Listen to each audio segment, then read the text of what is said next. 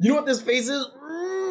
This is the face of stress. This is the face of most people on the trail to home ownership.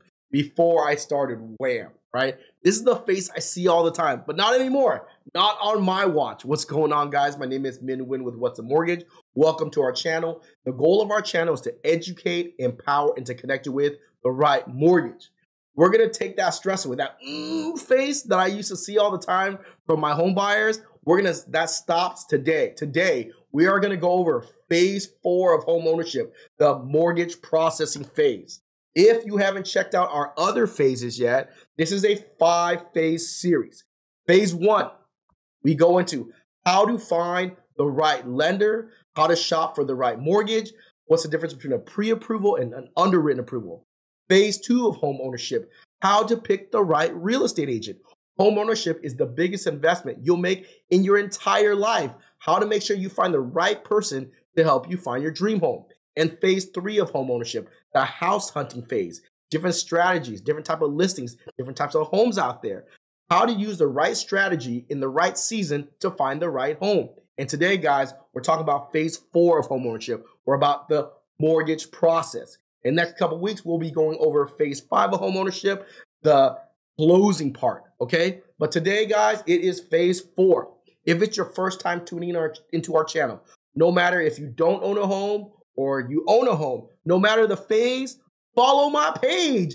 You can click the notification and the subscribe button so you're notified every time we post new information, put out a market update. We're here to make sure we empower you on what's a mortgage, right? So definitely don't forget to subscribe, notify. Also, this is an interactive channel, which means ask questions. The more questions you ask, the better, right? The last thing you want to do is enter into home ownership, or you have a home and make a bad financial decision. So ask a lot of questions. We want that heat. We want that smoke, right? No, I'm kidding. But we do want to answer all your questions. So if you have questions, please ask. Also, if we bring you any value tonight, do me a favor. Hit the like button.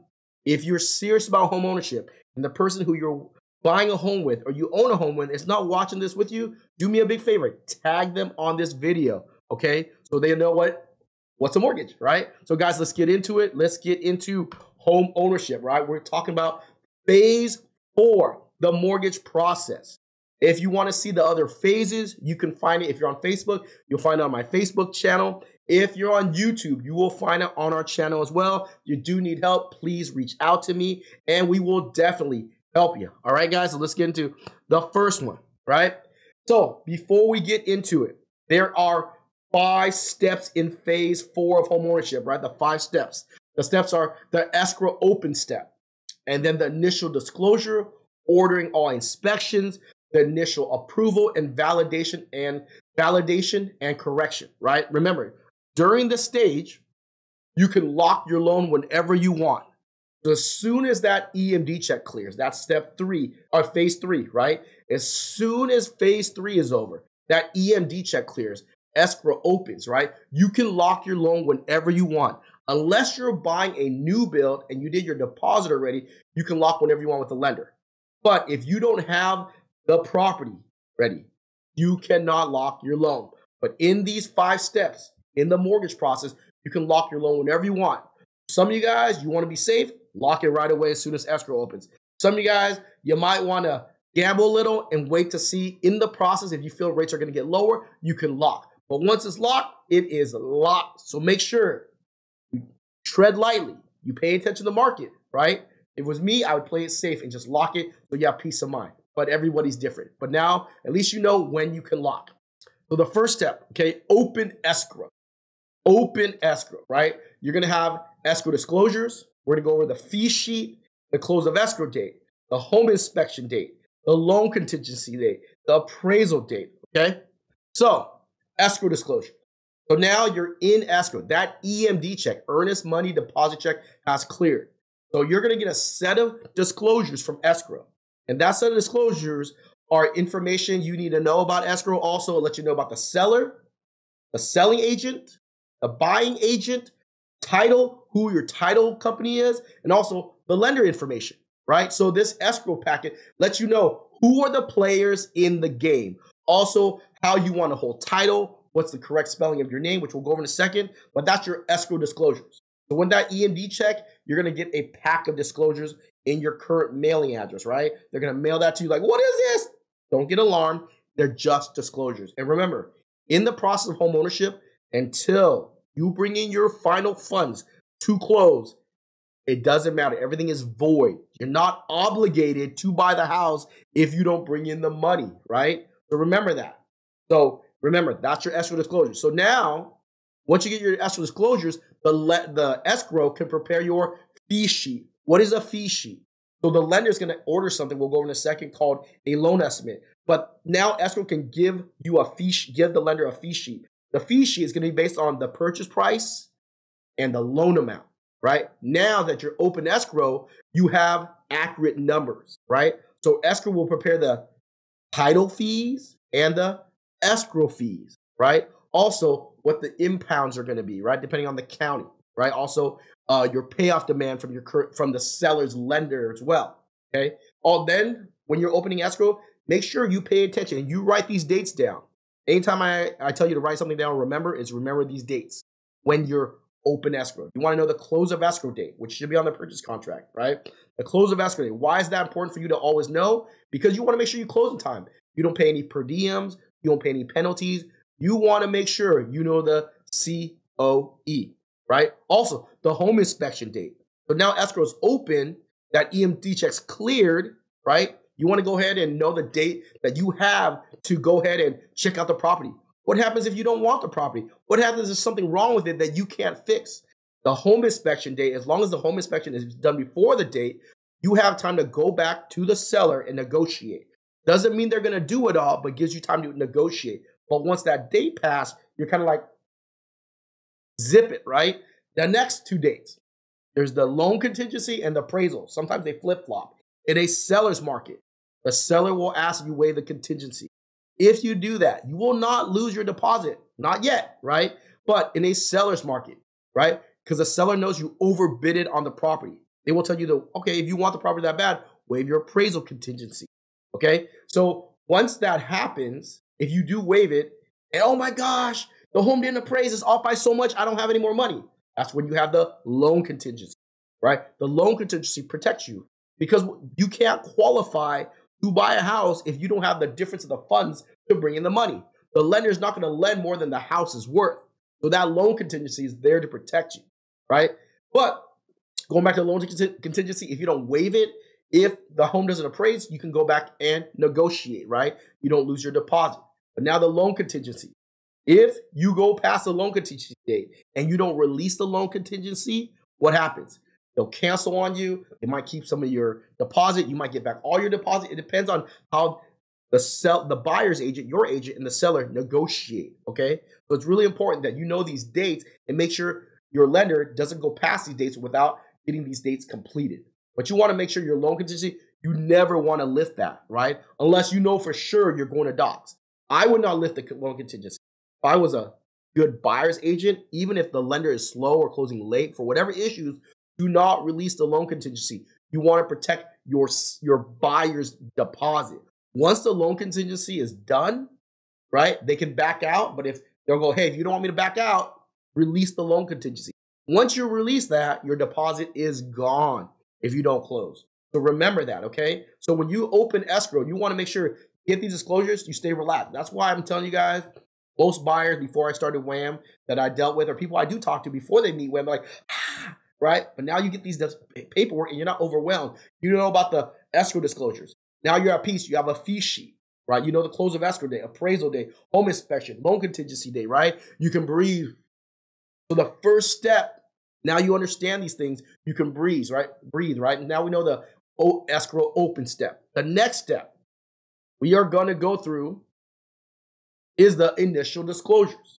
So like I said, once you sign the escrow disclosures, now you have the mortgage loan disclosures, right? In the mortgage loan disclosures, there is the intent to proceed, the appraisal disclosure, the completion of name, right? And the loan estimate.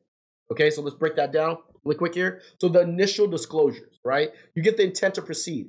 If you don't sign the intent to proceed, no one can move forward, right? So the lender sends you the disclosures. In the disclosure, the important forms are the intent to proceed. It lets everybody know, hey, I'm buying this house.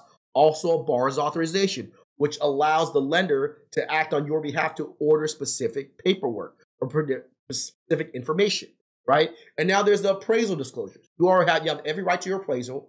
The appraisal cannot get ordered till 3 days after the intent to proceed. So you got to sign that intent to proceed. Then there's the appraisal disclosures you sign. So you have a right to your appraisal, right?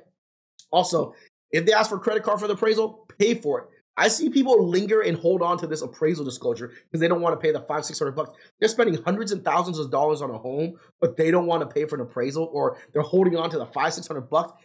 You have your deposit at risk. Come on, guys. Hello, is anybody there? So if you have that appraisal disclosure, please sign it. The next part, in completion of your name, right? You want the complete spelling of your name. And this sounds crazy, but it happens all the time. So my dad, he writes his first name, his middle name, and his last name when he signs his signature all the time.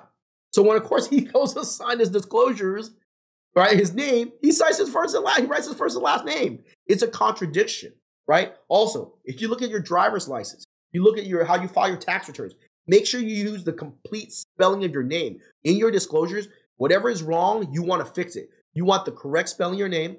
If you got married and you're using 2 last names and you didn't get rid of your old maiden name, and that's legally on your social security card, make sure you use it. If you're a junior or a senior, right, or a second or a third, make sure you put that in your name, right? Don't just sign without, hey, the spelling of my name on the loan application is incorrect. Fix it. You want it done up front. The most important disclosure of all, the loan estimate. Now that Escrow can provide you a fee sheet to the lender, now you get this loan estimate. Now you can read and understand it. Remember, the loan estimate is 3 pages long. The lender has 3 business days to send you the loan estimate. Okay, so you have time to shop it. Of course, but of course you have the fee sheet now. Those fees are accurate. So there's 6 items that has to happen before they send you this loan estimate, right? There is your name, there is your social security number, there is your income, is the purchase price, the loan amount. The last item to make a real complete application is the property address. If a lender uses a property address in their pre-approval letters, they're wrong, right? That address, right, begins the turn time. So within 3 days of that address, and lenders, if they're smart, they don't use the address until your EMD check cleared. Once your EMD check cleared, the address that's the address you're going to use. So once you have the address, they got to provide your loan estimate within 3 days. So now you have it, you can shop your loan. Okay, that's if you still want to. If not, you stay with your lender. But those are your initial lender disclosures. So once you sign your escrow disclosures and you know your CO close of escrow dates, now you know your initial loan disclosures. Okay, so that's step 2 of the mortgage process. Step 3, right? The ordering. This is where the smooth sailing happens. This is where people mess up. This is where loan officers who are afraid of their buyers, this is where they fall into issues. Yes, trust me, there are loan officers afraid of their buyers. This happens all the time, okay? The ordering. This is where I'm telling you guys, if you do this right, you won't look like this, right? Right, there's the ordering step. It's the home inspection, termite, appraisal, VOE, VOR, VOD, any credit supplements, and updated borrower conditions. Let's get into it, right? Home inspection, we talked about it, right? You want to make sure that home inspection is done. You can waive a home inspection, but I would not recommend it. A home inspection is done just in case there's something on the home inspection that allows the home not to be livable. If it isn't, if it's not, you can't live in the house. But when you buy a house and you get financing, it has to be livable like this.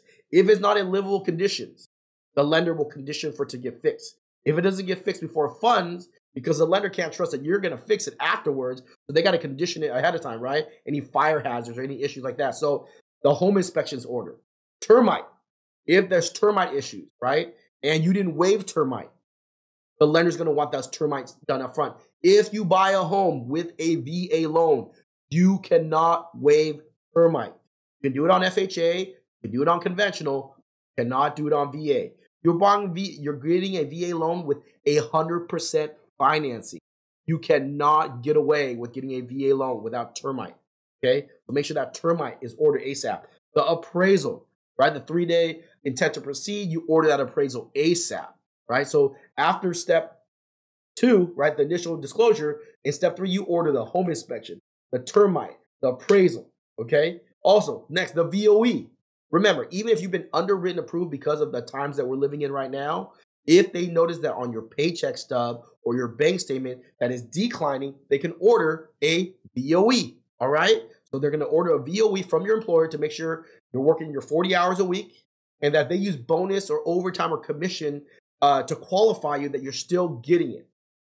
Once they order the VOE, depending on your scenario, they can order a VOR, verification of rent, right? Especially if you said that you pay X amount for rent on your loan application, they might ask to verify with the landlord. Okay. Also, the VOD, verification of deposit. Depending on your situation, your lender might want a VOD. For example, when would they want a VOD? If you work for your family member and you had a huge increase in income, they're going to want to see your paycheck stubs to validate that you're really receiving the money. If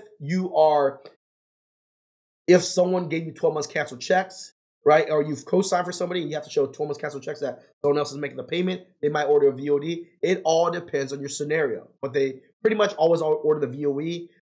Case by case, they'll order the VOR and the VOD. The next thing they order, any credit supplement.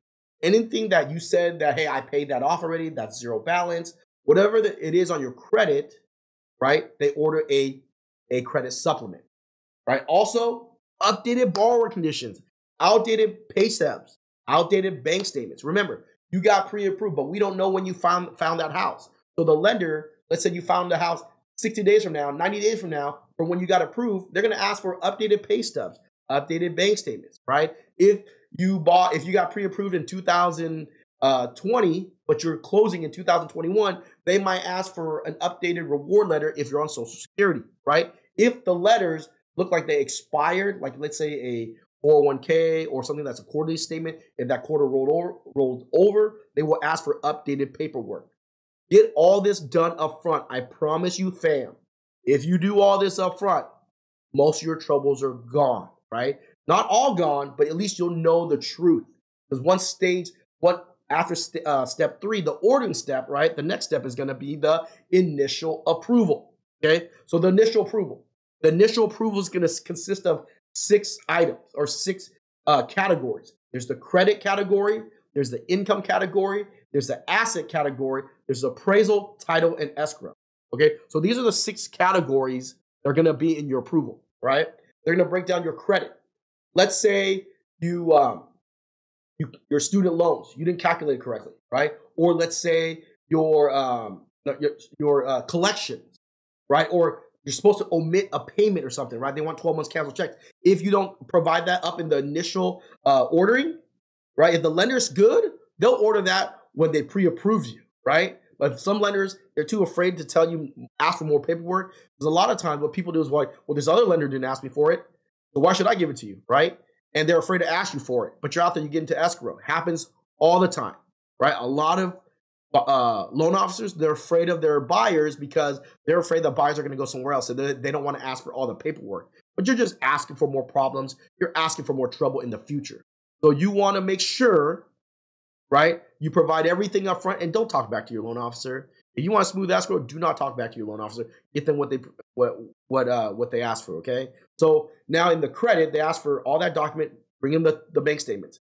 These are part of your initial approval. You'll see it's conditional. They'll ask for credit conditions, income conditions. Let's say they might ask for, if you change employers, they might ask for the new letter from the employer, right? If they see your VOE and they see that they didn't mark the box that overtime is guaranteed, they might ask for a letter from your employer, right?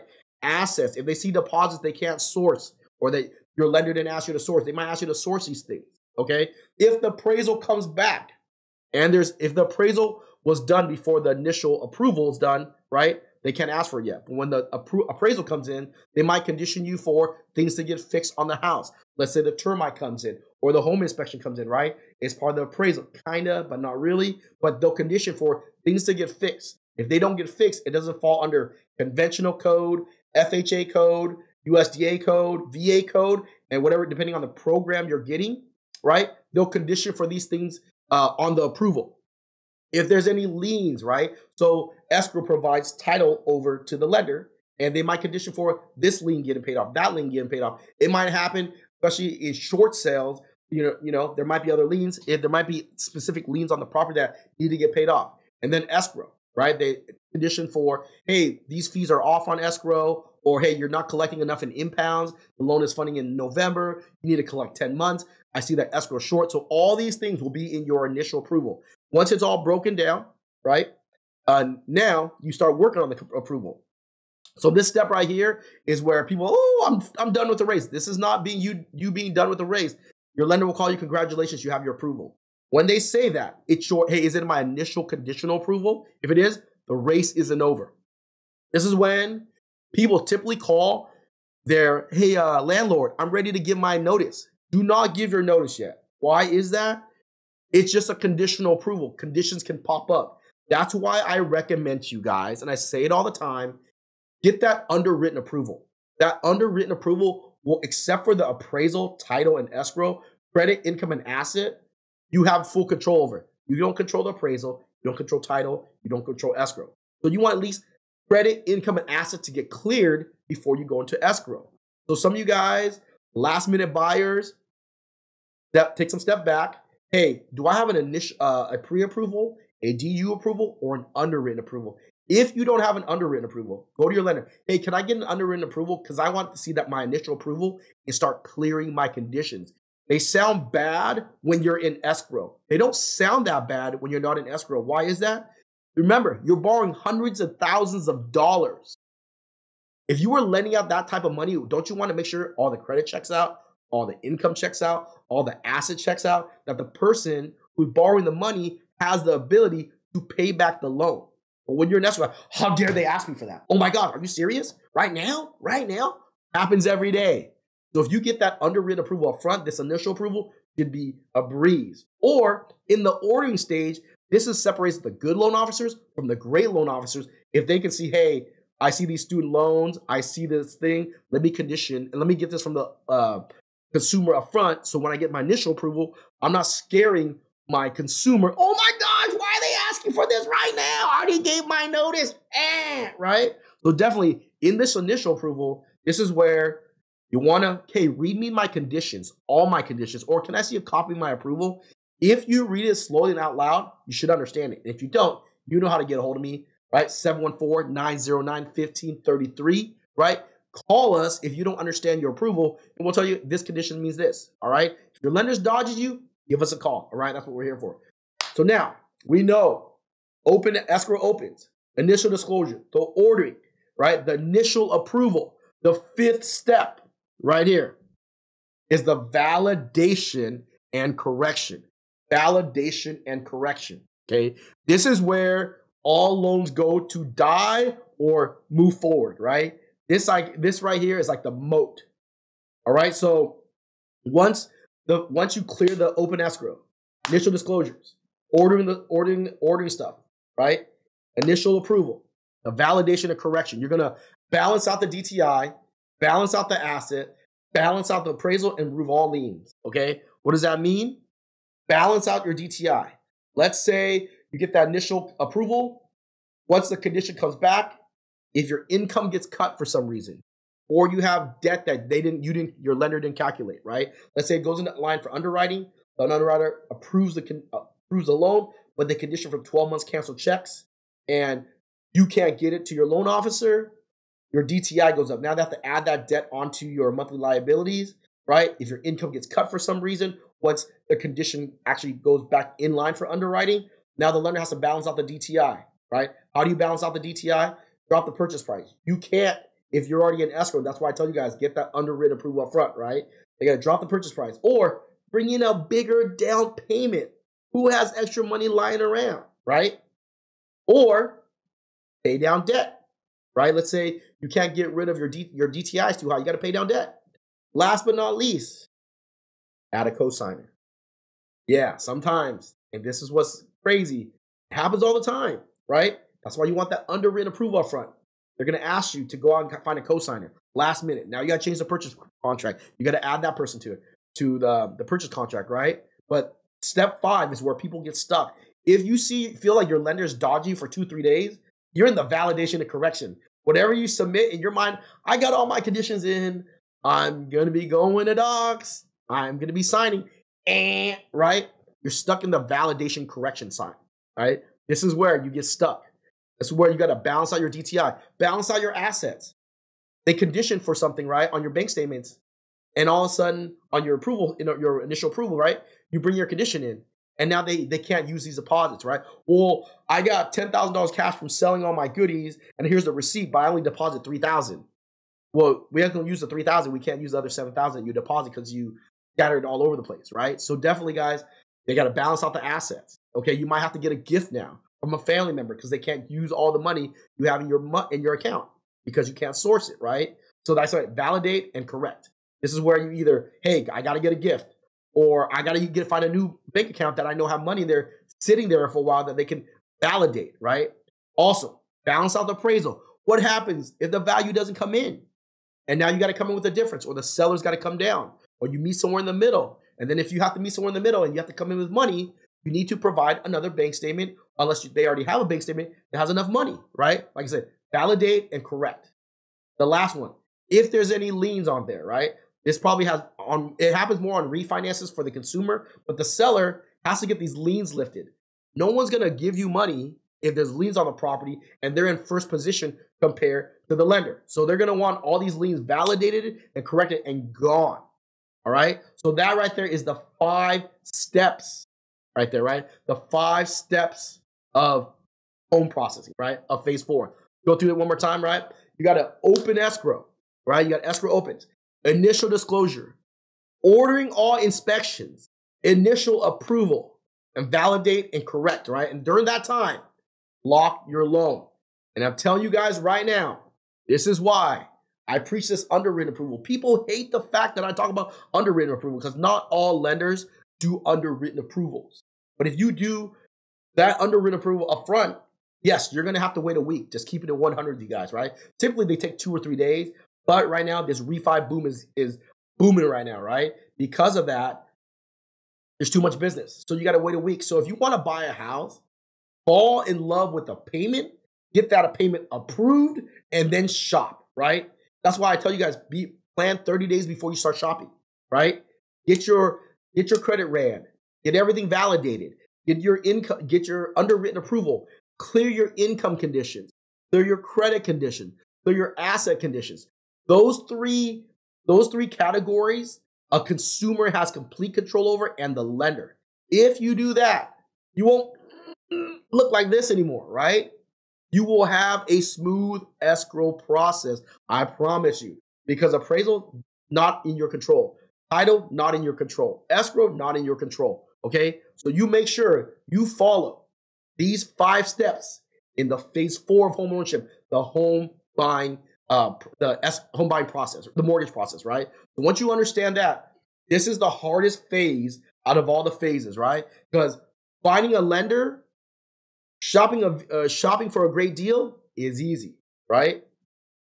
Interviewing a real estate agent, making sure they're the best person fits your needs is hard but easy, right? Third one, out there shopping. Yeah, it can be troubling finding, but phase 4, you're in it to win it. There's no turning back. And this is where people fall short of home ownership. This is where I feel like shattered dreams, broken hearts happen, right? The best way is to be prepared. As long as you follow these 5 steps in the mortgage process phase, I promise you, you won't be like this, right? You will close on time, you will close with peace, and you will breathe, right? So guys, that right there is phase 4 of home ownership. Again, thank you so much for watching our show. If you have any challenges or concerns regarding what's a mortgage, call me 714-332-2526.